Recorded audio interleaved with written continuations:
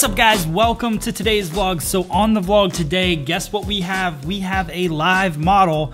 You guys love that. So today what we're gonna be focusing on is I'm gonna do a full head of balayage, but I'm gonna play a little trick at the very back of the head because I don't think that you have to do a full balayage all the time through the back of the head. Saves on damage and all of that. So I'm gonna show you guys a trick to kind of show off some outer brightness of it, but create that depth in the middle. So I think you guys are gonna like the technique. I also did a haircut on this same style, but we're gonna save that for the next vlog. I didn't want it to be too long. So today is color and the next vlog will be cut. Let's not delay this any longer. Let's get started. Here we go. All right guys, so we're gonna start off by mixing our lightener. This is the Paul Mitchell Skylight Balayage lightener. I take 2 scoops of that and then I add in 3 ounces of 40 volume developer. Now the directions say you could do 1-to-1, so 1 scoop to 1 ounce, or you could do 1 scoop to 1.5 ounces. And I prefer that. I like it a little bit wetter, the consistency, just so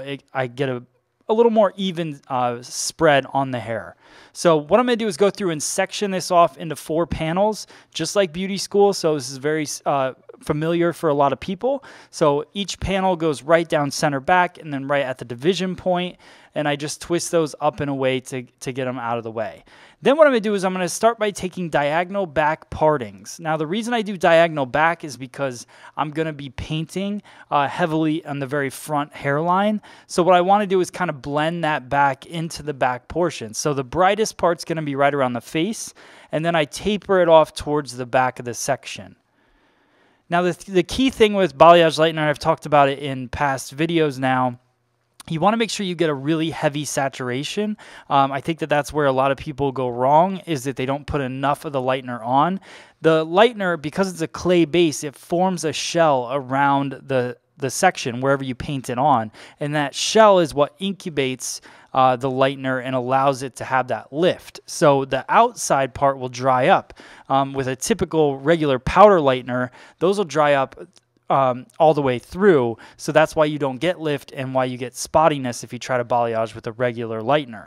So using the clay base, now as the section gets a little bit fatter, I like to create that V section, which you guys see on a lot of different balayage videos. It's a pretty standard way of painting hair, and I really wanted to fully saturate her hair. She wanted to be much brighter, much blonder.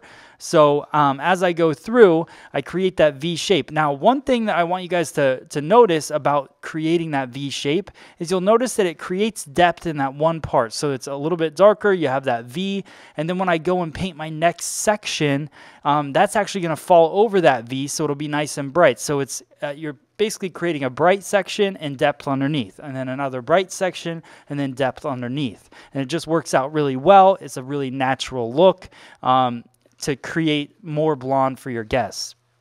Now, in the salon, this is something that we're going to be doing a lot of now come March and April because of the fact that everybody wants their hair bright again for the summertime. So this is a great technique to brighten the front, but then also we're going to go in and do a different technique in the very back to really give it more of a natural feel. Also, you guys know me, and I like to make sure that anything that I'm creating is salon friendly. It's a quicker technique. It's something you can do within a couple hours, which makes sense when you have a full book of clients.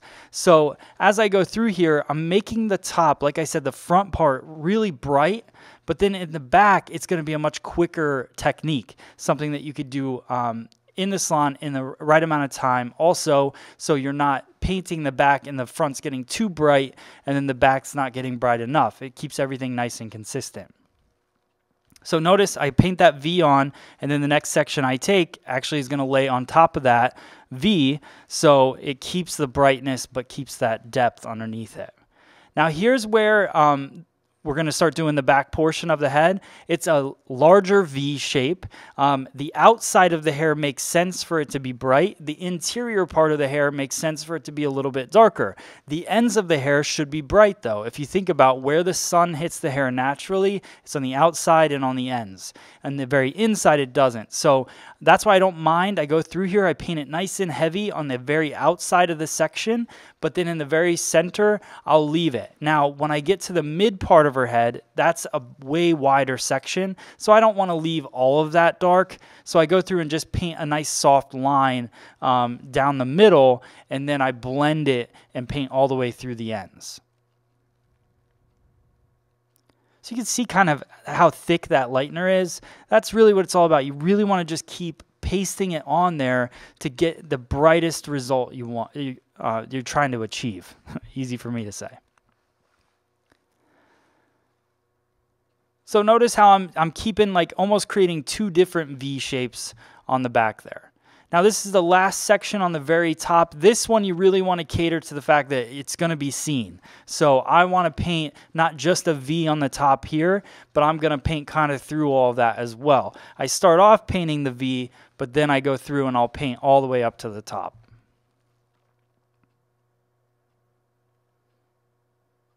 So notice how that V shape's kind of closing in, and now I'm going to feather a middle line just in there because that's where her hair is going to spread. That's the crown of the head, so you want to make sure everything is saturated.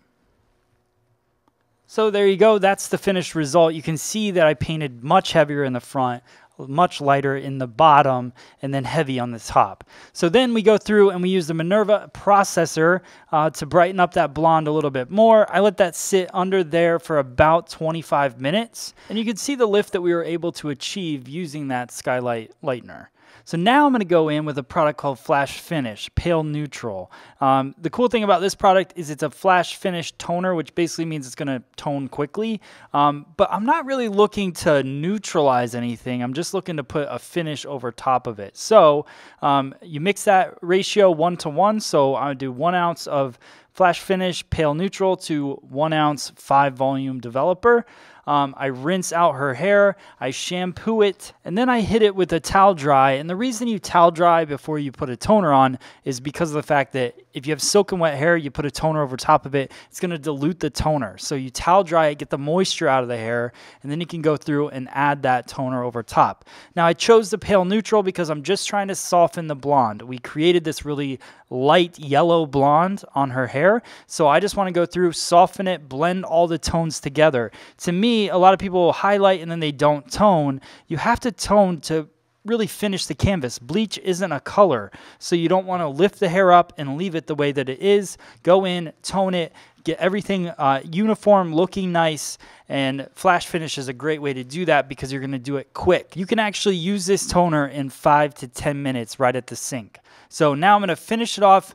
We shampoo that out, and then I use Forever Blonde conditioner, add that protein in, keep the hair nice and healthy, and then we go through and we do our styling and finishing.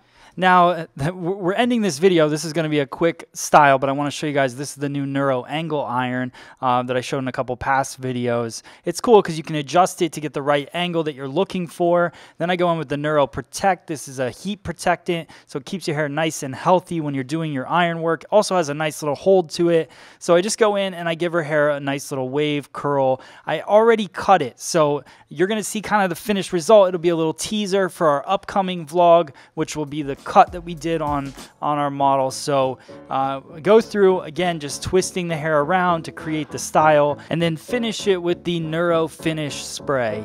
It's got a nice, pretty firm hold to it. I love the wave and the curl and the brightness of this blonde. So here's the before, and here is the after. So you can see how much brightness came all over the head, but you can also see that depth underneath it, right in that middle part. So it just kind of falls over it, but it's nice and bright all the way through the outside. Got a nice smooth transition to it. Love the way that the skylight lifted it up. Let me know what you think in the comments below. Thank you so much for watching this video and always supporting free salon education. Thanks. Alright guys, and like always, if you liked the video, then make sure you hit the like button, subscribe to the channel if you haven't done that already. We have videos coming out Monday through Friday, so we're always putting out content. Also, if you're feeling bored and you need some new hair tools, go to freesaloneducation.com, check out our selection. We have an awesome online shop on there with combs, brushes, clips, scissors, everything. Also, we have a huge library of free education right on the website, so check it out. Thank you guys so much for the support. I'll see you guys on the next video. Thanks for watching.